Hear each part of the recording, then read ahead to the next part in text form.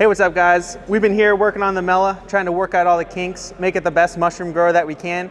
But we were thinking, what other applications could we use this for? So I went around, asked everyone I knew to see what other ideas they had. Surely they gotta have some good ideas, right? Surely. Mothball bin, hand tanning box, that could be a good one. Man, I wonder if we can talk to Elon Musk, send it to Mars, and they can grow potatoes in it.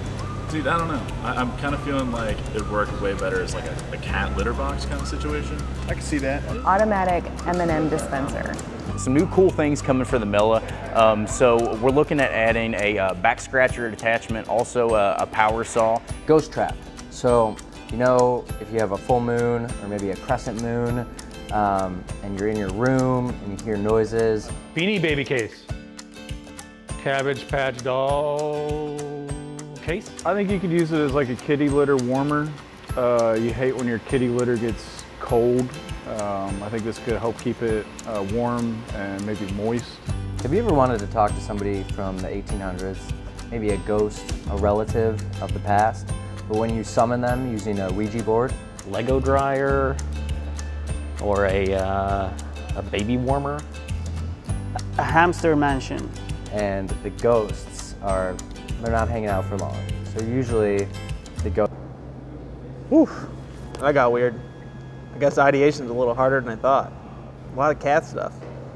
What? Anyways guys, all joking aside, we did come up with some good alternative uses for Mella, so let's go check those out.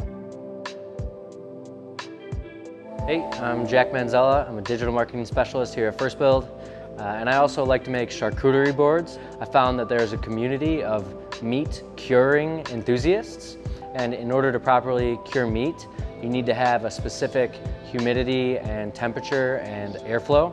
So one idea would be that we could maybe flip Mella vertically, and then you'd be able to hang different types of meats from Mella and control the humidity and the airflow so that you're able to cure meat in the comfort of your home.